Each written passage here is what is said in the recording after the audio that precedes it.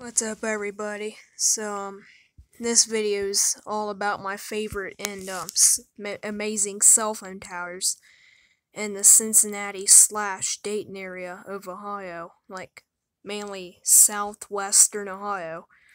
So I've been through there a couple of times. Like I've been to Kings Island in Cincinnati. I've been to Jungle Gyms there and everything. So I've seen a lot of these towers, and some of them I ain't seen before, but I've seen them on Google Maps Street View.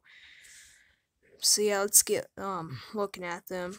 So this one's got a beacon replacement, because the very top beacon, that one was replaced. Now when they replaced the beacons on them, I'm not sure if they replaced the side markers with them. This one has to have 3 of them. The top platform, it's not being used anymore, so maybe the company decommissioned it. There used to be another platform for antennas right in between those two right there. It used to have like 4 platforms, but one got taken down and the other one on the top has been left abandoned because no one's using it. Yeah, I've seen this one a couple of times and it like changed a lot, so they got a bunch of wires going to the bottom platform. Now there's a bunch of water towers near this tower too, because I found the water towers and I was like, oh, there's a cell phone tower by it. But yeah. So this cell phone tower here is kind of cool. It's a lattice tower and they got a TV tower built on the top of it, right there. So this is one of my amazing sights that looks pretty cool. Yep, they got a beacon right there off to the side of the tower. I'm not sure how they screwed that to the tower, but they probably couldn't put it up any higher on the antenna because they need that for communication and everything, so they like put the beacon below it on the top of the tower part right there. And there's some cell phone antennas right there that going towards a certain direction. This is a red and white cell phone tower too. It's not very big, but it's tall enough it has to have a beacon light.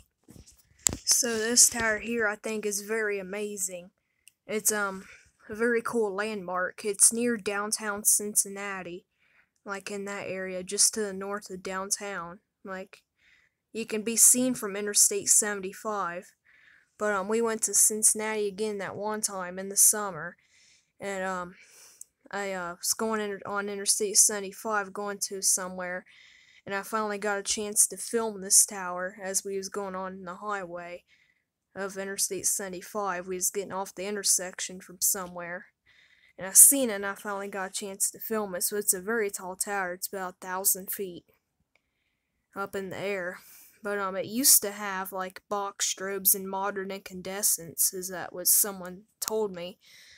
But I remember the older lights, but then they were replaced with the new LED lights, because they're all switching over to LEDs and everything, because the incandescents are not being made anymore.